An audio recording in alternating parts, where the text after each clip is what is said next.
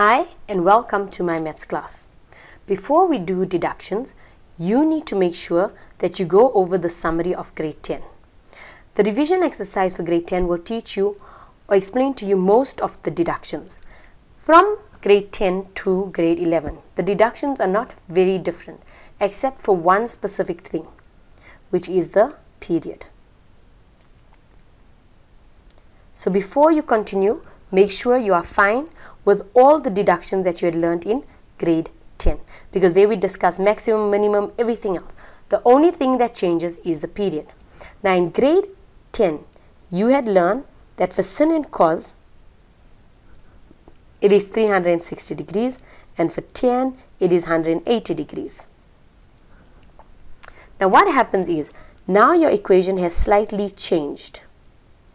We have now started fiddling with the x-axis. So our B has started changing our x-axis. And once we started changing our x-axis, we had started changing our period. What we do now is to calculate the period. You're going to take the standard period and then you are going to divide it by B. So whatever value is there, you would get the period. So let's take, for example, if I gave you tan 3 theta, the standard period is 180 degrees. I'm now going to divide it by 3, and that means my period is now 60 degrees. So that means within 60 degrees, you'd have a one complete graph. When I'm doing deductions, you'd actually see how we're applying this. So besides this, you must be familiar with all the work that was discussed in the grade 10 summary regarding the domain, range, maximum, period, amplitude, everything. Let us look at this graph. Most of the deductions, when they start, they would ask you to get the equations. Okay, so if we're looking, the first one is saying f of x is equal to a sin x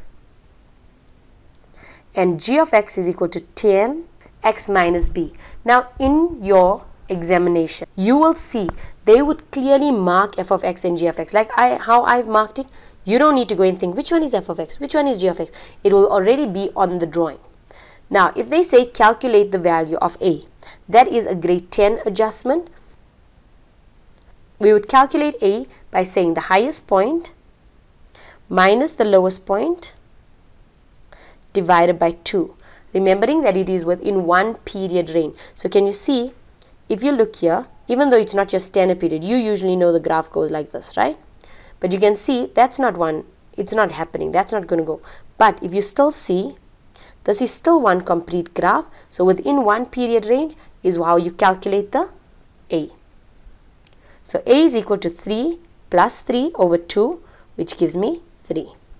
So my A in this sense is 3. Now, what is B? B is a movement of the graph. Now I'm looking at tan. You know that tan starts at 0, 0. Now it is starting at 45 and 0, which means that the graph has moved 45 degrees to the right. So B is going to equal to 45 degrees. When you substitute it into the formula, we're going to have tan x minus 45 degrees. So our two equations are f of x is equal to 3 sin x and g of x is equal to tan x minus 45 degrees. Then they are asking what is the domain and the range of f of x. Now the domain means where is the graph starting and where is it ending. So this domain is going to be from minus 180 degrees to 180 degrees. The range is the highest and the lowest. We're looking at the highest, which is 3, and the lowest is minus 3. Keeping in mind that when you give your answer, you have to give it lowest first, then highest. If you swap it, it's incorrect. Then it says give the maximum of f of x.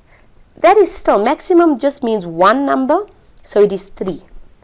Look at your graph and write correctly. If you write maximum and it looks like your range, it's incorrect. You can't just tell me 3 and put it in a bracket and that's it. You have to write correctly. Now it says determine where g of x is greater than 0. Now g of x is the tan graph. Greater than 0 means it is on the top of the x-axis because it's saying y is positive. So what is our answer?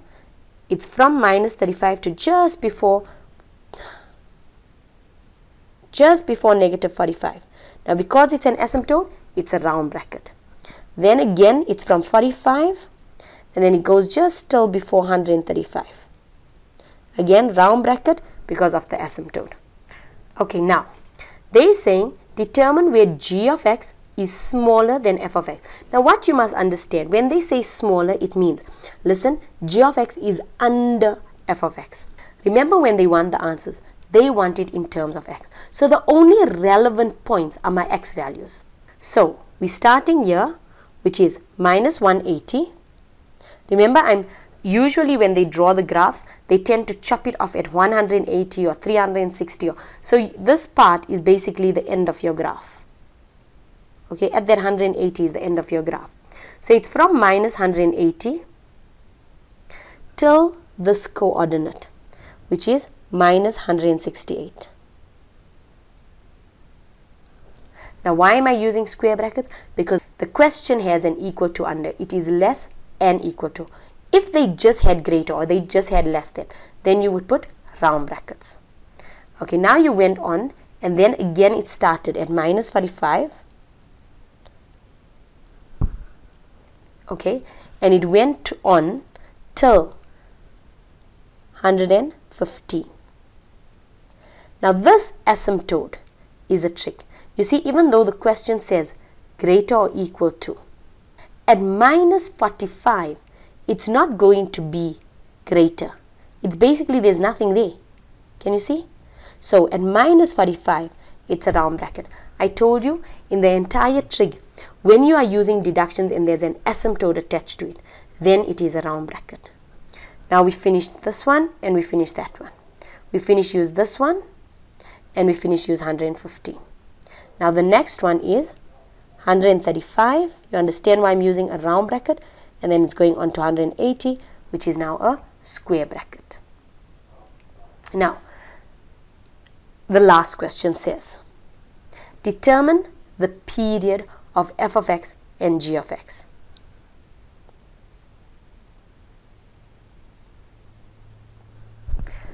If you look, I told you the period is dependent on the number that is in front here, just before the theta or the x. Now at both of them, it's standardly 1. So the standard period is 360 divided by what is there, which is 1. So for a sin graph, the period is 360 degrees. For the tan, it would be 180 degrees divided by 1. So the period for a tan theta is 180 degrees. In this specific question, remember it is dependent on the number that is in front, or let's say between your ratio and your theta. Okay, let's do another question. Now this question is slightly different, also more challenging. Why? Because what they have done is they had actually started using their trig graph to do general solution. So in order to do this, you must be okay with your general solution. If you are not okay with your general solution, you need to go over your work or go over the video where we had discussed general solution. Now it says f of x is equal to cos 2x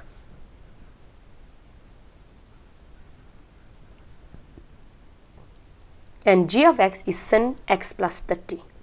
Calculate the values of the points of intersection.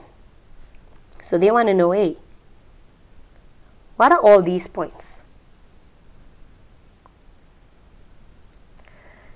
Now when they do points of intersection, what they are saying is the two graphs are equal. Alright, so what you need to know and be familiar with is your general solution. They are telling us cos 2x is equal to sin x plus 30. Now when we have a cos and sin, we are using the reduction rule. Okay, now we know that sin 90 minus 2x, if I do reduction, it would become cos 2x. Now once I cancel, as soon as you cancel, you have to stop. This is in your general solution video. So go and look at it and see if you are not strong and you don't know what I'm doing right now. Okay, so we have two solutions. The first one is in the first quadrant and then we're going to work in the second quadrant. Now the first quadrant says it's 90 minus 2x is equal to x plus 30 plus k 360. Now why 360? Because by now you should realize that the period of a standard sin graph is 360 degrees. So after 360 it starts repeating itself. Now you can solve for x. So we're going to bring it over. We got minus 3x is going to equal to 30 minus 90, which gives me minus 60 plus k 360.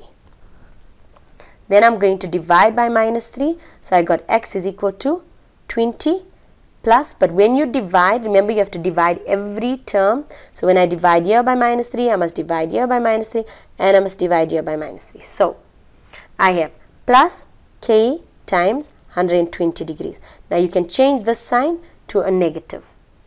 Remember, because it is a cycle, the negative or positive wouldn't really affect you, okay? But we're going to go with this now. Right, so what are they saying? We have a general solution now. We know our general solution is x is equal to 20 minus k times 120. But they've given us a limit. Our limit is from minus 180 to 180 degrees. So what we're going to do in k, we're going to substitute and see what is within that limit. So if I substitute 0, I got x is equal to 20 degrees. Can you see? So at that point, I know it's 20 degrees. Then let's try and substitute another number. So I've got 20 minus, and then let's make it a minus 1. So I have 20 plus 120, which means x is equal to 140 degrees. So the next point it touches is 140 degrees. Now I also want to look at the negative side. So if we look at the negative side, let's try 1. X is equal to 20 minus 1 times 120 gives me minus 100, which means I'm looking at this specific point, which is minus 100. You've already done minus 1, you've already done 1, and you've done 0. If you go into 2, you're going to go too high. If you're going to go into minus 2, you're going to go also too high. So we know, okay, we're done with 3 points. 1, 2, 3. But I still have a problem for this point, which means now I have to do my second option, which is second quadrant. Why second quadrant? Because sin is positive in the second quadrant, and since we cancel out sin, we use the sin rules. So now in the sin rule, it says 90 minus 2x is equal to 180 minus x plus 30 plus k 360. Now you should know your general rule. In the second quadrant is 180 minus, right? So I have 90 minus 2x is equal to 180 minus x minus 30 plus k 360. Solving for x, I'm going to have minus x is going to equal to 60. I got 180 minus 90 minus 30 gives me 60 plus k 360. So my x is equal to minus 60 plus k. You can minus, you can change the sign there, because remember, if I change the sign of 1, I must change the sign of all. So I have x is equal to minus 60 minus k 360. Now let's do our general solution. Let's substitute 0. So I'll have x is equal to minus 60 minus 0, which is equal to minus 60. And now I've got my last point. You don't need to go further, because you can look at the graph and you can say, listen, I need 1, 2, 3, 4 points. I got 4 points. So I don't need to go further. And there's it. When they say calculate the points of intersection, you now have the x coordinate. And how do you get y? In order to get y, you can simply substitute the x value into any of the equations. So if we say cos 2x, you can say cos 40. 2 times 20.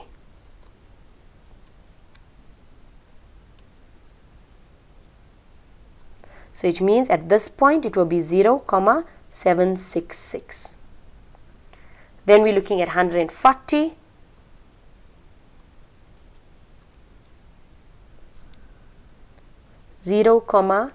174.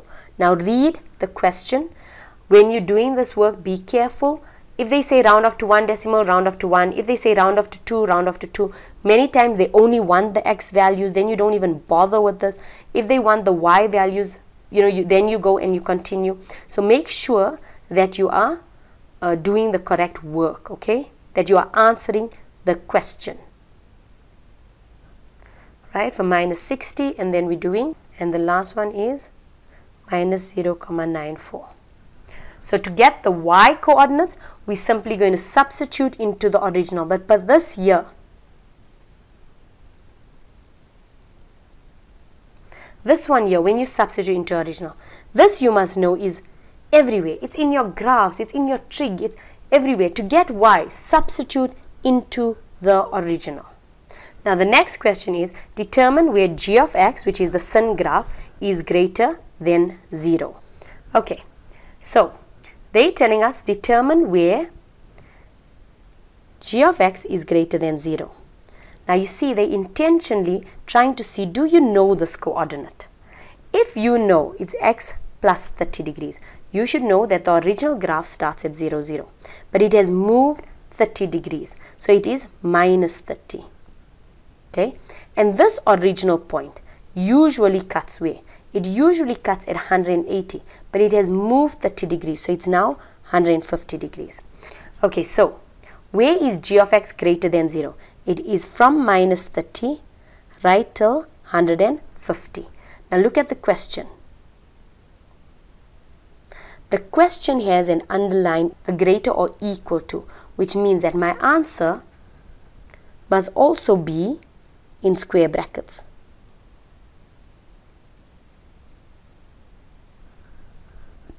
Now let's go to the next one. It says, determine where g of x is smaller or equal to f of x. Now, g of x is the sin graph. It's smaller at that place, then all of a sudden it's on top. And then from here to here again it's under, and then all of a sudden it's on top. And then again it's under. Now when we look at that, we are only interested in the x point. So look. At that point, it's minus 180 till minus 100. So you write it down like that. Write it as you see it. Minus 180 to 100. Minus 100. Minus 180 to minus 100. Now remember, if you're looking at your graph, you're looking at the start of the line, the end of the line. Now I'm looking at the start of the line, minus 60 to the end of the line, 20.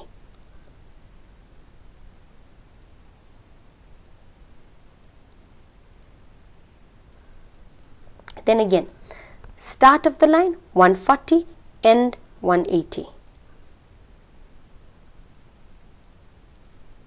So if you just get into the habit of looking at it as you seeing it from the left hand side to the right hand side, all graph deductions are read that way. It is read from the left hand side to the right hand side. As long as you get into the habit, write what you see from the left to the right, you will get it correct. Then they say, now you've done, you said determine where g of x, which is the sin graph, is lower, so it's under the cos graph. Then it says, give the period of f of x. Now if you look at f of x, that is important. Can you see there is a 2 there? The standard period of a cos graph is 360 degrees. But we must divide it by 2, which means that this period is now 180 degrees. Then give the period of the sin graph. The number in front is 1. So I got 360 divided by 1, which is 360 degrees. Thank you for watching.